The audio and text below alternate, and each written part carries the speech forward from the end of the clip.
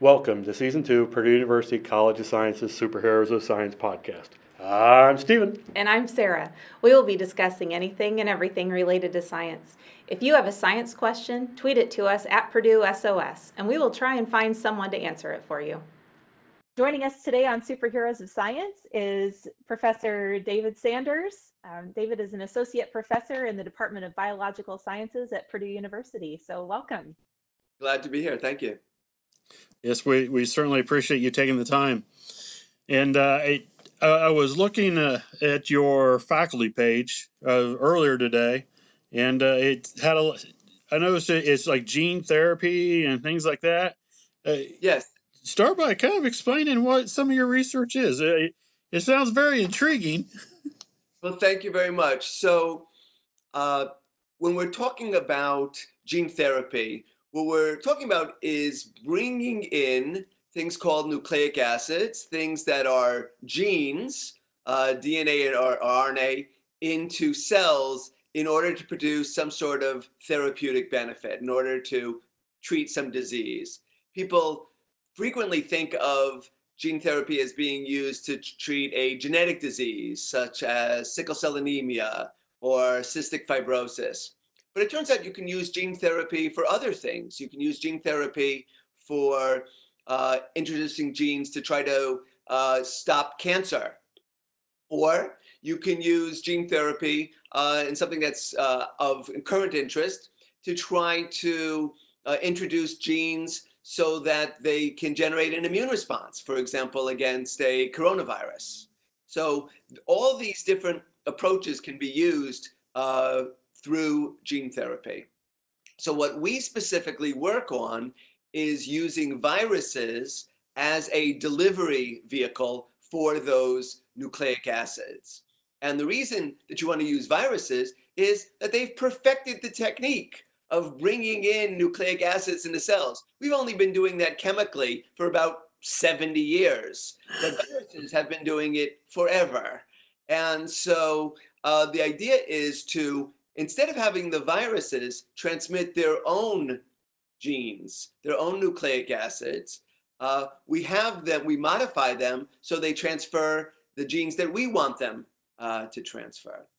And the specific work that we have been doing in our laboratory is to change the outside of the virus that's doing the delivery process. And by changing the outside, we can target the virus to particular cells. So any virus has a specificity for particular cells. Some of them want to go into white blood cells. Some of them might want to go into liver cells. Other ones might want to go into cells in the brain. Other ones might want to go into the respiratory tract. But we can change the targeting of the virus by changing the protein that's on the outside. So we have invented some techniques to do that and modified viruses in order to allow that to be possible. Oh, wow. Wow.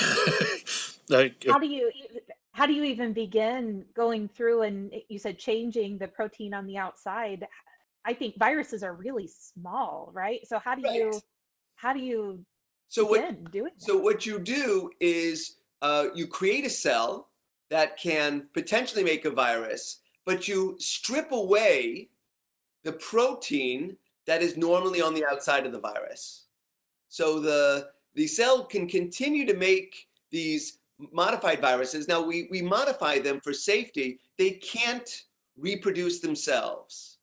So they can enter a cell, they can bring in nucleic acid, but they can't make more of themselves. So that's one modification. But the other modification, just to start, is to eliminate the protein on the outside. And then we replace it with a protein from a different virus that targets the particular cells that we want to target. So for example, we made a virus that on the inside looks like something called a retrovirus. Retroviruses are not called retroviruses because they dress like they're in the 70s. They're called retroviruses because they do something which is a bit backwards. They just for technical purposes, they go backwards from RNA to DNA. But what's more important is that when they enter a cell, they can leave the nucleic acid, and that nucleic acid, that gene, becomes permanently incorporated into the target cell. So we can make this virus, can't make more of itself, and we can eliminate the protein on the outside. And one thing that we did was to replace that protein with the protein on the outside of the Ebola virus. So we don't have Ebola virus, a whole Ebola virus at Purdue. I'm not working with the whole Ebola virus. I'm just working with this one protein and using it as the shell for this delivery vehicle. And that allows us to target particular cells. And I mentioned cystic fibrosis before. It turns out that these particular viruses with Ebola on the outside had particular capacity to enter lung airway epithelium, where you would want to target the gene delivery in order to cure cystic fibrosis. So those are the sorts of things that we can do. I refer to them as mix and match viruses because we take certain capacities from one and certain capacities from the other, and we combine them to allow for the delivery of viruses to particular cells. Oh, Wow. yeah, that's mind blowing. First of all, thank you for clarifying that you don't have like live Ebola virus on campus. You just saved me a bunch of emails. So what type of equipment would I expect to see in a lab where you're doing? I mean, to strip away proteins. I mean, it's well, obviously not my area, so it's beyond what I understand. So help me. Sure. So all of this is done in cells in what's called cell culture. So what we do is to breed cells, and we introduce the genetic material for the viruses into those cells. And then we allow those cells to grow, and then we collect the viruses that those cells will produce. So it happens that retroviruses don't actually, in the process of infection and production, don't actually harm the cells that they're being produced in, generally. You can just have the cells grow, and the viruses just emerge from the cells into the medium, the liquid that is feeding the cells. And so you can just collect that liquid and then incubate it, put it, with some other cells, and then those viruses will now enter those second cells and bring in the nucleic acid. So we work with what are called cell culture hoods. We collect viruses through processes of centrifugation and filtration. We check the viruses through processes that we refer to as immunoblots, and we look at nucleic acids through processes like the polymerase chain reaction, PCR, other types of analyses of nucleic acids. And then we check on whether the cells have been it's not actually infection, because we're not producing new viruses. It's called transduction. But in any case, that the viruses have entered the cell, we use a variety of techniques, including something called flow cytometry. One of the things that we do just to test the viruses is to have them bring in a gene that encodes something that will literally change the color of the cell. One of the things that we frequently bring in, just to test to make sure that the virus is working correctly, is something called the green fluorescent protein. It's a protein from the jellyfish Aquaria victoria. This technology was actually underlay a Nobel Prize in chemistry a few years ago. And what happens is when this gene goes into a cell and the protein from that gene is produced, if you shine a laser on that cell at a particular wavelength, they will fluoresce green. That's why it's called the green fluorescent protein. And so that's so we use a variety of techniques, and that's, a standard laboratory nowadays doesn't just rely on one particular technique. There's many different types of techniques that are looking at things at the cellular level, at the molecular level. Sometimes you're looking at intact cells. Sometimes you're breaking open the cells to look at what happened. So we do use a large variety of techniques to examine this process. Wow. That's Okay, Sarah, I didn't know. I didn't want to interrupt you. I know. I listened to No, one of our last ones, and I'm like, I think I interrupted her several times, so I'm like pausing so I don't. But hard with the delay. and so, one of the things I'm always curious about, because I mean, this seems like higher level biology. This doesn't seem like something my high school kids are going to be doing here tomorrow. And so, what biology do they need to understand in a really good way before you would get to the level where you're literally doing gene therapy?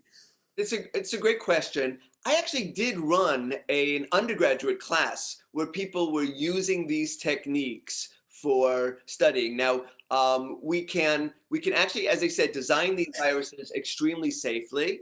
The main issue is not the safety issue per se. It's actually trying to prevent contamination of the cells, and so we have to train students in that. But it's not the techniques that we've developed are robust, straightforward, and can be readily applied. And so the sorts of things that you want to do to be able to conduct these experiments, yourself eventually. I mean, you want to have a basic understanding of the nature of viruses, the nature of nucleic acids and genes, how cells work. It's those sorts of fundamental concepts that you need to have and be able to develop. The most difficult parts in terms of technique is just to try to make sure that everything is sterile. The cells are very sensitive to, for example, bacterial contamination. Our cells are really, they're actually very large, by evolutionary origin, they're actually very large bacterial cells, but they grow much more slowly than a typical bacterial cell. Typical cell that I'm working on, it only divides every 16 hours, every 24 hours, something like that. A bacterial cell can divide every 20 minutes. Mm. So you can see that if you have any sort of bacterial contamination, it can outgrow the cells very, very rapidly. And bacterial contamination damages the cells and therefore makes them less likely to produce the viruses that we want and causes other consequences. So that's really the trickiest technical part. But there are other techniques, as I was mentioning, where we are separating proteins or nucleic acids out. And these are ones which can be readily learned by high school students, for example. And I have participated in programs where we train high school students to do these sorts of techniques. And they're quite fun. Oh, that's awesome. Wow. Is that like the strawberry DNA type things, labs I've seen? Is that similar to that? Yes, I mean, that's how you obtain the original material. But you can, one of the techniques that we use most often in the laboratory when we're analyzing either nucleic acids or proteins is to put these things in an electric field and to separate them out by size. It turns out that we can take a sort of jelly, a gel, and by putting the proteins or the nucleic acids at one side and running a electric field through the gel, we can separate things out by size. And it's a very simple technique because what happens is small things can sort of slide through the gel faster, whereas large things tend to get hung up, and it's harder for them to get through this passage. You can think of there are holes of different sizes. The small things can get through really fast, and the large things, don't get through nearly as fast. And so we can separate things by size. And we have other techniques once we've separated things to figure out what is what. And these are techniques, again, that many high school labs can now put into place. Oh, wow. That's really great. And so you're not like working with people like directly. You're not, one of the biologists pulling things off of people and stuff. I'm assuming. That's correct. I work with other people who obtain. So if I want to get access to certain viral things, I work with people who obtain them and then share them with me. And in terms of the viruses that I've developed, I have worked with physicians, and other people are working with my viruses. I don't think any of them per se are being used in human patients, but they have been used in animal models. I don't do that work myself. I do the basic biology on the viruses, but people have been working with animal models to try to treat disease. And so collaboration wise, then what all, you're okay, gene therapist. Who all does a gene therapist collaborate with on a regular basis, and kind of why do you collaborate at different levels with these different people? Sure. So the people who are conducting the animal experiments, for example, are mostly physicians. Okay. They are present at medical schools frequently. And so they have a particular medical interest, but they want to do what are called preclinical studies with the animals. And I develop viruses. I provide advice about what's the best way to use them. We work on collaborative projects to try to figure out which cells can be most readily targeted. And we discuss issues. For example, if you take the virus and inject it into the bloodstream, well, it'll target particular cells. If you inject it into the central nervous system, it'll target other cells. So, we discuss mode of delivery, how we're going to detect the viruses, and also there's a feedback loop, because we figure something out and then we say, okay, what if we change the virus slightly? Is that going to change the cells that it infects, or the efficiency with which it works, and so on? So there's a constant discussion about trying to improve the viruses. We just published in this last year an article about doing exactly that, changing the virus. So we had one virus on the inside, another virus on the outside, and we changed that protein on the outside to change which types of cells it would enter. And that was a successful experiment. So that's how these things work. That's really great. So I had a question, and speaking of publications, I noticed that it looks like also one of your interests is in the ethics of scientific publications. Yes. And when I was in the classroom with high school students, I tried to talk about that several times every year, because I think that's a really important thing to introduce to young people, really even before they get into the collegiate setting. So Sure. what sorts of things do you look at with ethics and publications? That's a great question. And I'll just mention, since the laboratory is closed now, I have been focusing, and I've been writing quite a bit on this. And I have a number of things which have just recently come out and will be coming out in the near future on exactly those issues, because those are the things I have available to me at the time. I can write about these things. So I'm interested in issues about the integrity of the scientific literature, how the scientific literature is generated, how what's called peer review works. So if I could just step back for a minute and discuss how is it that a scientific publication occurs? I mean, what's the process? So first, I'm not going to go through the whole scientific method, but one does experiments and one creates a manuscript, which is a first attempt to try to publish this information. So you want to share it, right? Doing science and not telling anybody about it doesn't really do any good. You need to be sharing that with your fellow scientists and with the public at large. So you create this manuscript, and then that is submitted to what's called a journal. It is a scientific publication where they publish articles like the ones that you want to publish. Sometimes you send it to a one that's specific to your field. For example, mine might be virology. That is the study of viruses. So I might send it to a journal that specializes in that. Or you might send it to a journal that has more broad interests. That is then sent to what's called an editor. And what he has to do is to find people who are going to read and evaluate that manuscript to make sure that the science is good and that it fits with the interests of that journal. So he finds what are called peer reviewers. And those are supposed to be experts in the field. And they are supposed to read the article and decide, is this good? Is it not good? How does it need to be improved? Those sorts of things. And those comments go back to the author, and then the author corrects things, so on and so forth.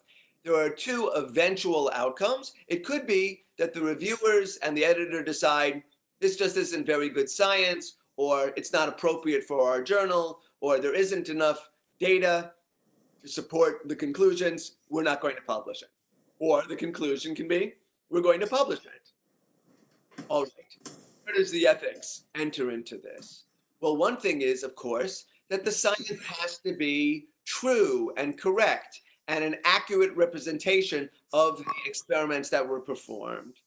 So there are ways of measuring those things. And so I discuss those issues. Another issue is in the peer review process. The peer reviewers are supposed to be rigorously scrutinizing the data to make sure that it supports the conclusions, that all of the images are authentic and haven't been manipulated in any way, and one makes a commitment when one is publishing that these data haven't been published before, either by the authors or by somebody else, and that the text hasn't been published before or after. So all of these elements have to go into an ethical approach. Another thing is that this peer review process is confidential. That means that if you get an article to review, you can't take the data or the text or something and then use it for yourself. You are making a commitment when you agree to a peer review that you're going to treat this material as confidential. You're not going to share it with others, and you're not going to use it for yourself. And so I'm trying to provide guidelines and ways for people to think about these issues to prevent violations of scientific integrity. It seems like sometimes that might be hard to do because once you read something, it's going to bias what you think in your next movement of your research. If you're doing something close to what I'm doing, and I read something you've done, either I really liked it or I didn't like maybe the way you did it, but I would think that's going to then impact and affect how I'm going to think about my next experiment. That's a great comment, and it's absolutely true. What I do try to do is to provide ways to safeguard. One of my most recent articles, just accepted, is providing people with some safeguards against engaging in some of these practices, even inadvertently. And so we can clearly, one of the things, there are ideas. One could be influenced by the ideas, but when there are examples in the literature where people are actually reproducing the data per se or the text per se that they've received in privileged manner. And so that's absolutely, unacceptable. You can't do that. The ideas, it's more difficult. It's more difficult to trace, but certainly when you're talking about obtaining those ideas, it shouldn't be that you publish or use those ideas before the person who submitted the original manuscript has a chance to do that. So the ability to publish, manuscripts can be published, especially through electronic means, fairly rapidly nowadays. And it's important for people who first came up with an idea to be able to get the credit for that. And so one shouldn't, for example, read an article, take the idea, and then say, "Oh, this article shouldn't be published." Right? That's not an acceptable approach. These things, All of these things are not common. All right. This is not happening like all the time. People aren't doing this all the time, but it does happen. And it's important for people to be aware of this and to take the proper action when it does happen. On the infrequent occasions that it does happen, it's important for people to take the right action.